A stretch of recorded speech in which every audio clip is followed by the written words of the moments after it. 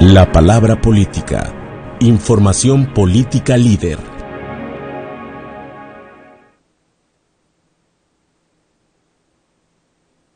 El caso Granier continúa siendo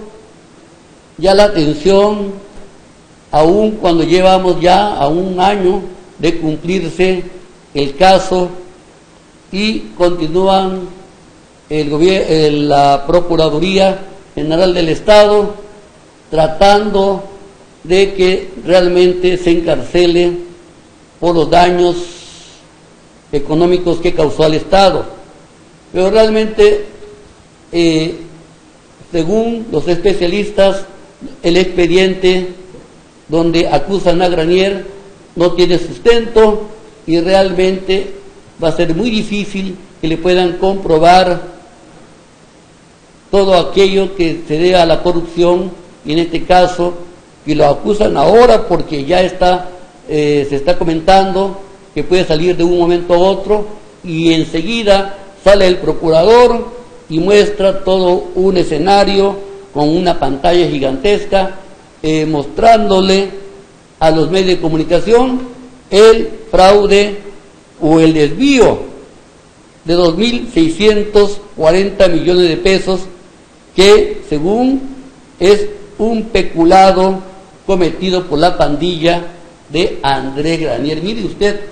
el lenguaje de un procurador que se dice doctor en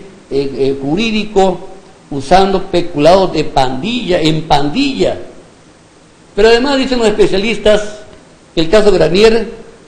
está más que resuelto, tardará un poco más, un poco menos, pero realmente no tiene sustento las acusaciones que desde hace un año viene haciendo la Procuraduría del Estado y especialmente el gobernador Arturo Núñez, un juez de Tabasco, que es amigo nuestro y que llevó un caso, estuvo a otro estado,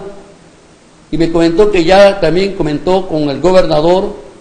este asunto, que llevó un caso muy similar en otro estado contra un también exgobernador por este mismo caso, y que es muy difícil que se pueda comprobar el peculado, porque no se puede configurar el delito, y de ahí que va a ser muy difícil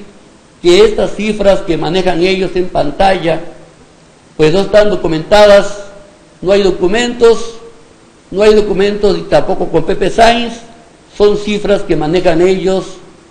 que ellos arman y realmente lo presentan ante los medios de comunicación. Así que también el asunto de Granier, tarde que temprano, va a salir libre y realmente no podrán demostrarle el fraude que tanto están promoviendo, porque no hay pruebas. Y los expedientes,